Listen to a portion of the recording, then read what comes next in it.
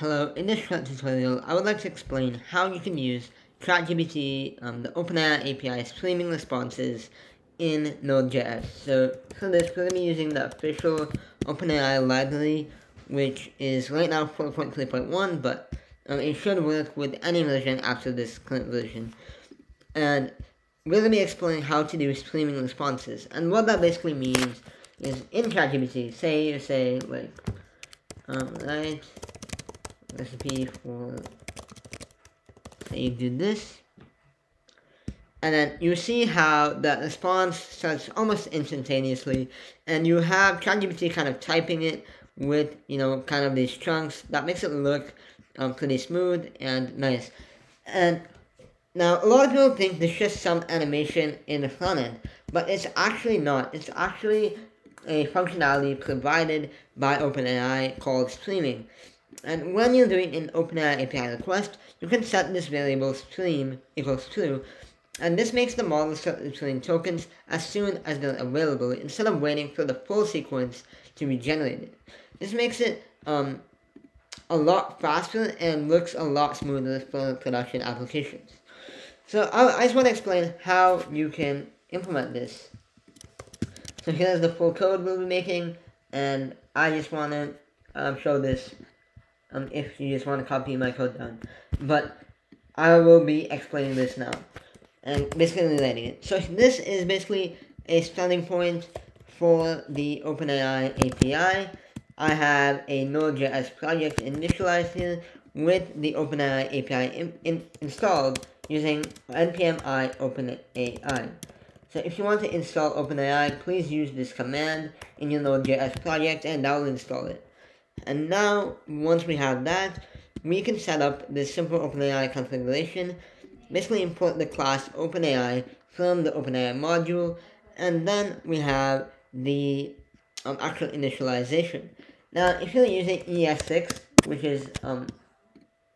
which will mainly be in front-end React applications that are using Webpack, so you can see my video about Webpack, but then you would be using this syntax, OpenAI from OpenAI. This would be the other syntax that you will be using based on what type of Node.js you have. Anyways, I'm just using CommonJS, which is what I'm using right now. And first of all, you need an API key, and it's pretty common knowledge by now. You should just make one by going to create new secret key. It's doing something. I don't know why it's not. Okay, maybe I cannot call it that. Anyways, once I got my API key, I can just paste it here. And normally in a production application, you want to put it in an environment variable, but I'm just going to put it in a variable for the sake of this video.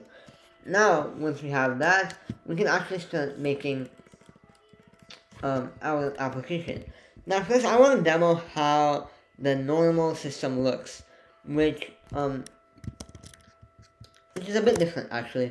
So when you have a normal generation without streaming, you will actually see, so say I do the same thing, recipe for gulab jamun, and this would give actually, so you see how it's like taking time, right? So that's the time it's actually generating.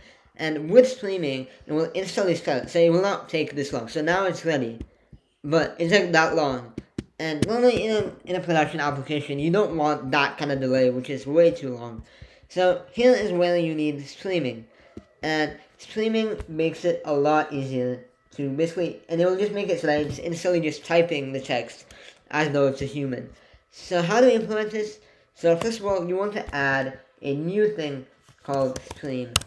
And basically in this request object, you want to add a new key called stream, and you can set it to true or false. Default is true. Default is false. And you have to manually set it to true if you want it. Now, once we have streaming enabled, this code won't work because we're now going to be set chunks of text instead of the full response. To handle this, we have to use a for await loop. And this is not a really popular loop in JavaScript, but it is a way of using promises and in an an array of prompts is kind of like that. And how do we use this is you have to do for await const, and then in here you would have the segments or products or whatever. Completion. So this is a completion variable, and we have each product. Now let's log each product and see what we actually have in this text. So let's run the node.script. Now you see we instantly start getting a bunch of these objects. This is basically a completion chunk object, and each chunk contains a bit of text that we use. Now, to actually read this content of the text, we have to look at part.choices.choices0.delta.content, and this is what actually contains the plain text of each chunk. Now we run this command, and we see each chunk being printed out. Now obviously this is not a very good UI right now. Everything is being on its own line. So how do we prevent that? Now first of all, we can we do not need to log it if it's undefined. So this is gonna be our text. So this is our actual content of the chunk. Now, to make it look nice in a terminal, what we can do is we can make a new variable called full, and let's make that an empty string. And as new chunks are coming, we can append to that string. And now, every time we can just log this full text. Now, make sure to clear the console right before that, or else we'll have the same text being repeated over and over again.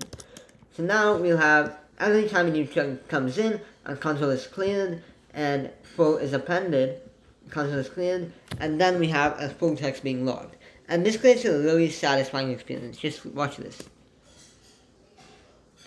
This is how ChatGPT basically does it, and look how smooth it is, and look how instantaneous it started instead of us having to wait that long. This is the power of streaming, and this is how you can implement it in Node.js. I hope you enjoyed the video. If you want to see more videos like this, make sure to like and subscribe. Thank you for watching.